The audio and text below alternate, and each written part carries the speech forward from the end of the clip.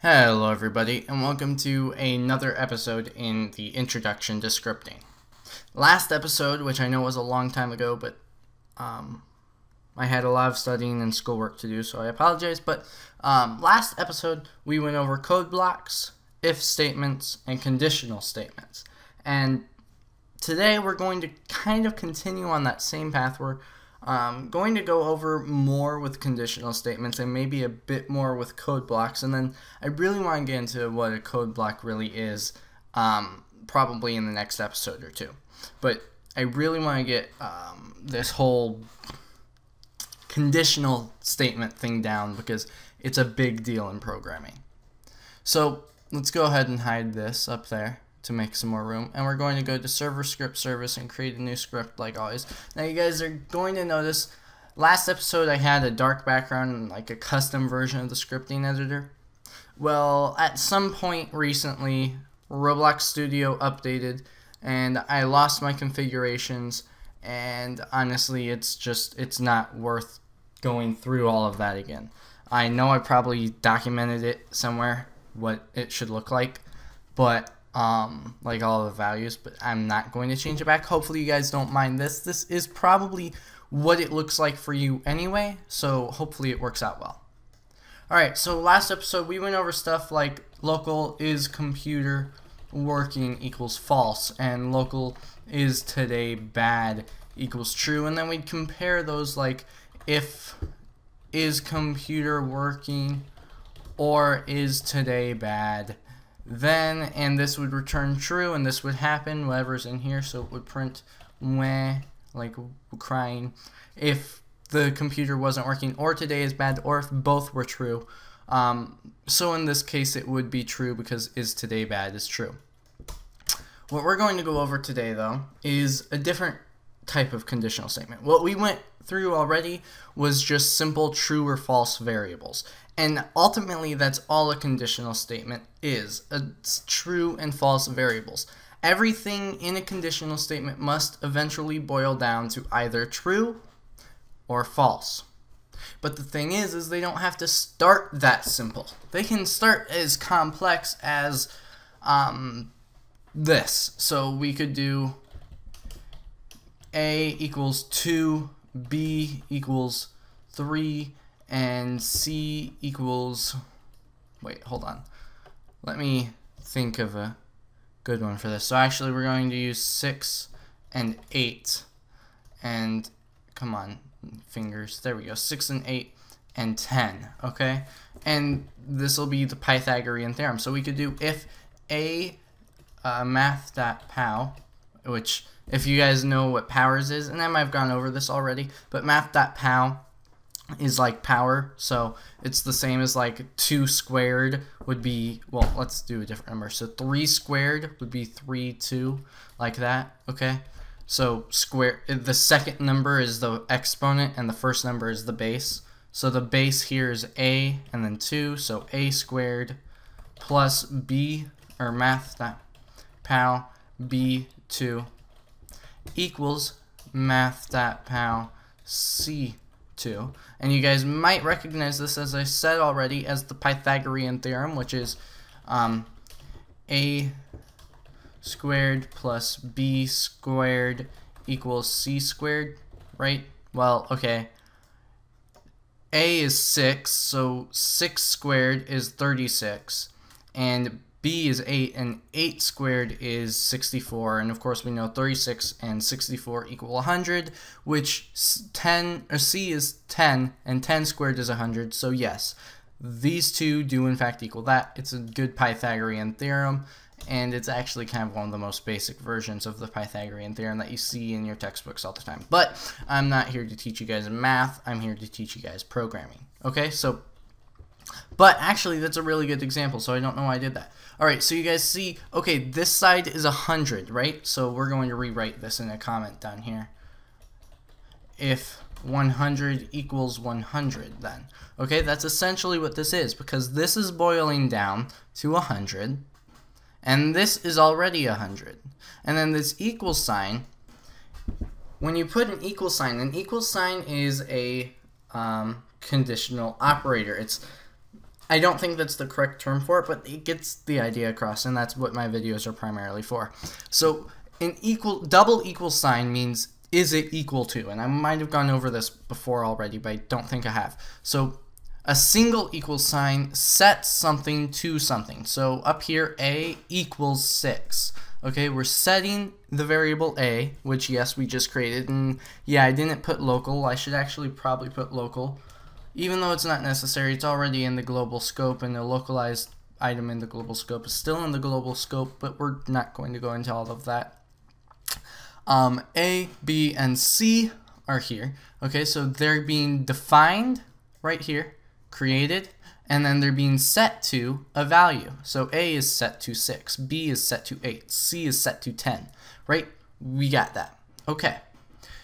Down here, this is seen as one value because the equals sign, or any conditional operator kind of thing like that, is actually a lot like, say, the and or the or words that we went over last time.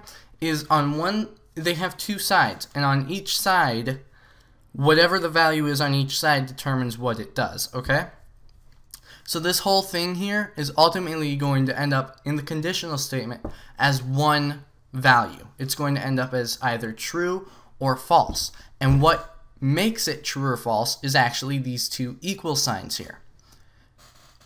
On each side of the two equal signs, and this is a lot like your basic math, and double equal signs, I know I just went over the one equal sign. Double equal signs, just quickly, double equal signs means is equal to. So is this equal to this? That's the question that the double equal signs are asking.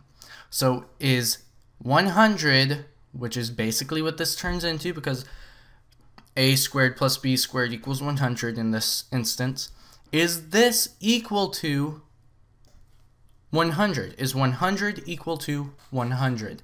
Yes, okay? So since 100 is equal to 100, this equal sign, which is asking, is this equal to this? This whole thing is going to now be read in by the if statement basically as true, because it's like, okay, I see you've got a complicated thing in front of me, and as an if statement, I don't know how to do this. So I'm going to pass this on to somebody else, the equal sign, the math people, and I'm going to have them figure out if your math is correct and if this equals it. And if they tell me yes, then okay, I'm going to know that it's true, and I'm going to do what I'm told. If they tell me no, then okay, I'm bowing out, I'm done for today. Okay?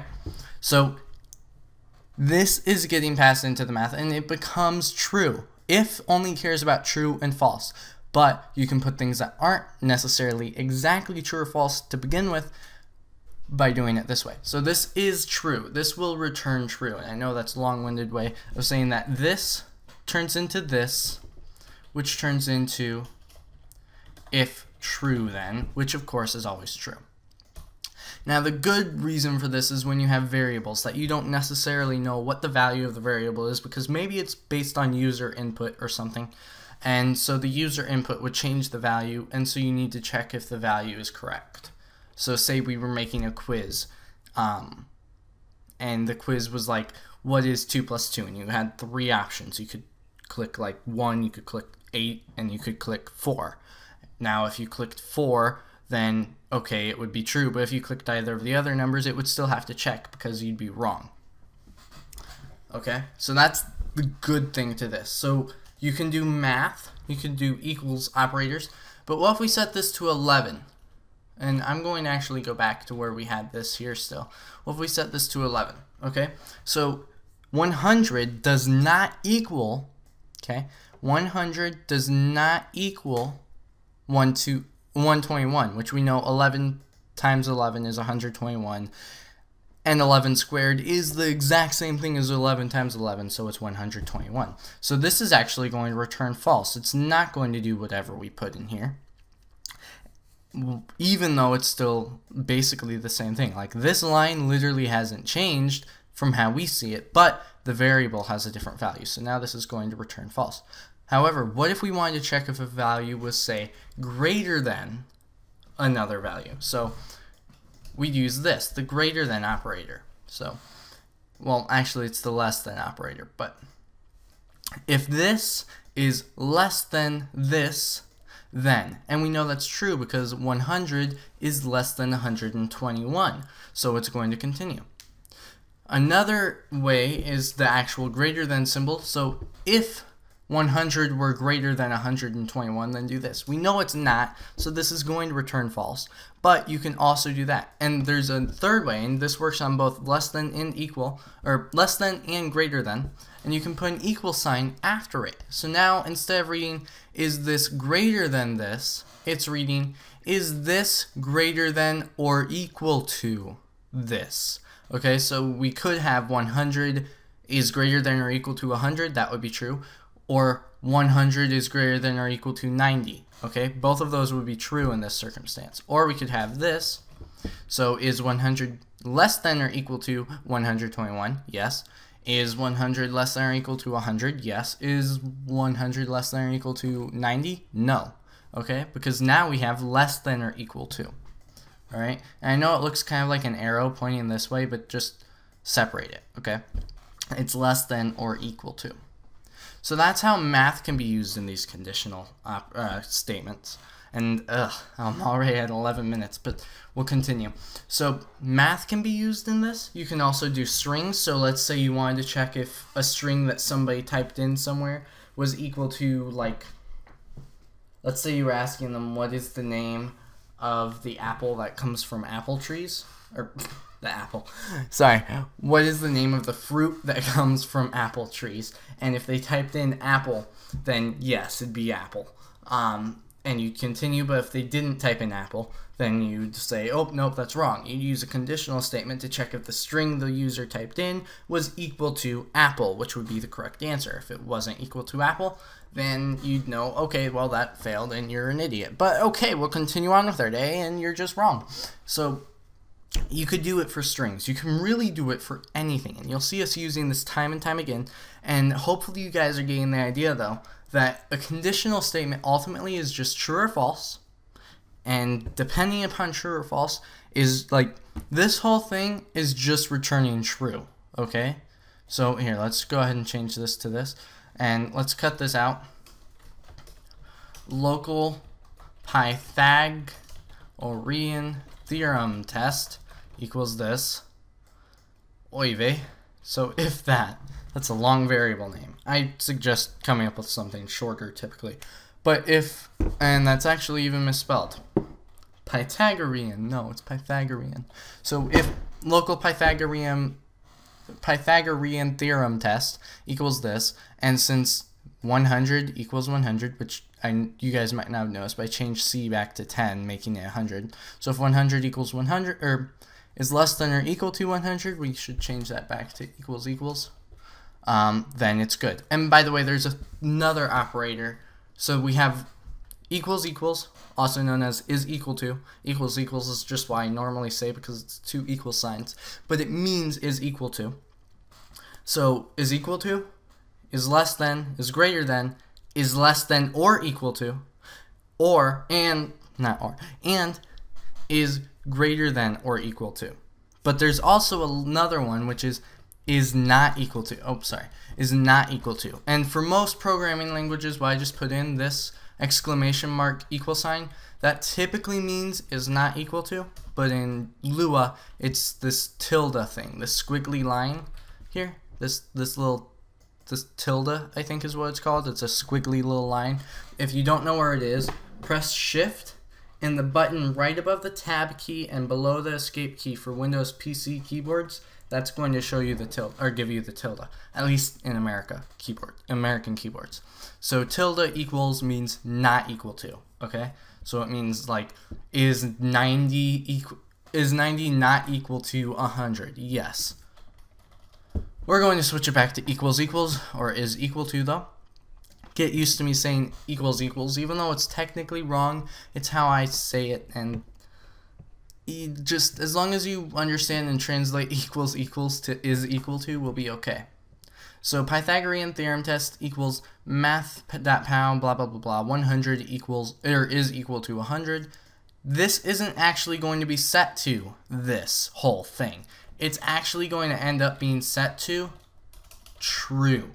Okay, that's what this whole thing is going to be evaluated to and replaced with once the script is running. And then this will just run and we can print yay Pythagorean Theorem. Okay, and now if we go here and we press run real quick, then we're going to see yay Pythagorean Theorem, and okay, great, I'm happy for you. But reset, and there you go, guys. So I know it's another long video, 2 long videos in a row, both going over kind of the same subject, and I've probably over talked about both of the subjects, but hopefully you've liked it. I'm not going to give it comment challenge this time. I might not be giving comment challenges anymore simply because, well, they kind of get spammy, and nah, no thanks. So no comment challenge, possibly never going to be another one.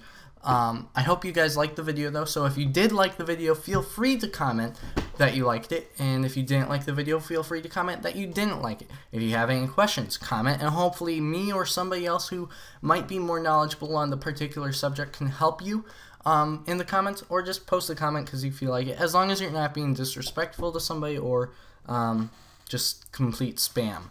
I am perfectly fine with it, so go ahead and post as many comments as you want. And also, please like this video if you actually liked it. If you didn't like it, well, please don't dislike it. I mean, you can, but I would rather you not. I'd rather you just comment saying that you didn't like it and then tell me why you didn't like it so I can do better in the future. Thank you guys, hope you have a great day, and I will talk to you all later.